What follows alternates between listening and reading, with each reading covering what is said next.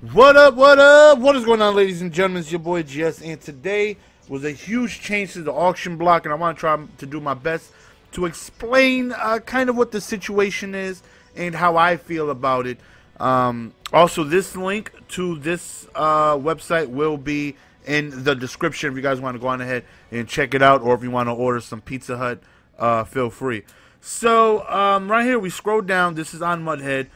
And it says there was an unannounced update this morning to, well, no, there's no word to. What are you talking about? There was an unannounced update this morning that significantly impacts how the MUT community can use the auction house. The increments for both placing bids and setting item bids buyouts have changed, and it limits the ability to outbid others and price items for sale. Here are the new intervals at each price breakpoint. So basically, if you have a card and the price you want to put it up for bid is between 100 and 1,000, you can go up 50 coins. So it'll go from 100, 150, 200, 250, 300, 350, all the way until you get to 1,000. Now, when you want to go up to 1,000, past 1,000, between 1,000 and 2,500, it's now going to go up 100 coins. So once you go to 1,000, it's going to go 1,100, 1,200, 1,300, 1,400, all the way to 2,500, and it's pretty self-explanatory. Once you get to 10,000, it goes up 1,000, so it goes 10, 11, 12, 13, 14, 15, 16. So this is a significant, huge change for larger priced cards. Example, the cheapest Steve Young is 700K. I want to undercut 700K. I normally will put it for, let's say, 685 or 690. Some people, if they see 700, they'll put 697, trying to, make as much coins as possible. Now you can no longer do that. You can't. If the cheapest Steve Young is 700K, once you're dealing with that amount, the increments are 50,000, meaning I can only do 600,000, 650, 700. So that's huge. So if I want to undercut that card, I have to put it for 650K. It's either match it with 700K and hope mine sells, or put it for 650K and undercut it by 50K. You have to. There's no choice. You can only do 50, once you're in, the range of 500K to a million. And that's what most of the higher end cards go for. There's really not too many cards that go for more than a million. So for the most part, you're dealing with the 50K undercut every single time.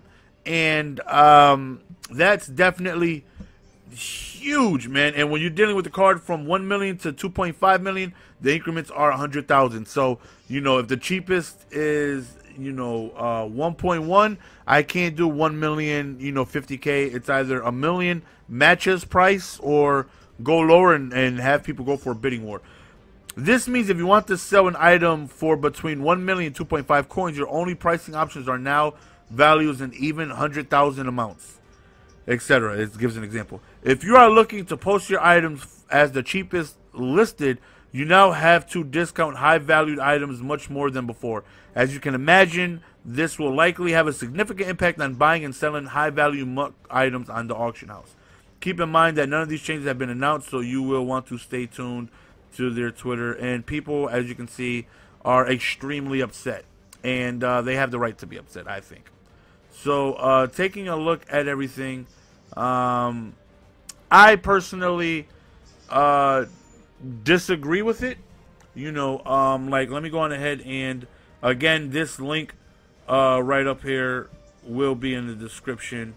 I'll go on ahead and put that in the description. So we'll go on ahead and go straight to the game console. And for example, let's see. Let's see if there's any. Let me see. Oh, yeah, there was my Landry up. I sold them. Well, I don't think I sold them yet, but I'm trying to sell them.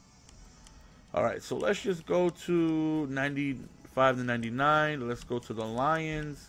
And I'm sure you're going to have some other prices there. Like you see 399K. Obviously, that was before the update. Like these 350 are clearly, after the update. Well, not the 351, but 350, So, let's say I want to sell my Indomitian 2. 350K is the cheapest. So, like, okay, let's say I want to put, normally I would put it for, if I see 350, I'll put it for like 340, somewhere around there.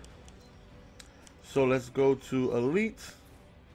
Let's go to Overalls. And let's go with Ndamukong Suh. So 350 was the cheapest, right? So now when we go here, just notice how quickly it jumps. Okay, so 350. I don't want to do a 25K undercut. I don't. So, but that's the only choice. I can't go 325, 326 as I could before. It's either match with 350 or go below with 325 or 300. Those are the only options you have. And it's either that or just hope for a bidding war. Go to 275 and hope they bid up and hope you get somewhere around what you want. But this is a significant change for the higher higher value cards, and most people don't deal with cards of this value. Most people don't. Like I have a budget squad on a PS4, and I would never get close to anything like this. If you're not spending money and lots of it, I would never get close to nothing, so I wouldn't worry about it. PS4 is like, this doesn't affect me. I'm in that 1,000 range. So it doesn't affect me. But on the Xbox, it affects me severely because every time I get a new card, I sell the replacement. So if when I get 97 Revis, for example, let's say 95 Woodson, let's see how much he's going for. Steelers. The cheapest Woodson is up for 500K. So let's see how much I would want to sell him for. Okay, we go to overall. We'll go to 95. Let's say I just somehow picked up the brand new Darrell Revis. Rod Woodson is the odd man out. The only thing I like about this nonsense is the fact that I could get the 500K so damn quick. Like, look, it took me a millisecond to get the 500K. So if I want to undercut it, it's either 475 or 500. And it's like, I don't want to undercut by 25K. I would much rather, I'm trying to keep as much coins as possible. But, again, you're forced. There's nothing you can do. There's nothing you can do. It's either 475 or match with 500. And if I go 475 and somebody undercuts me with 450, and then it just gets a mess. Because then if I want to undercut him, take my card down, undercut him, I'm not going to 425. I refuse. Because that's 75K less than what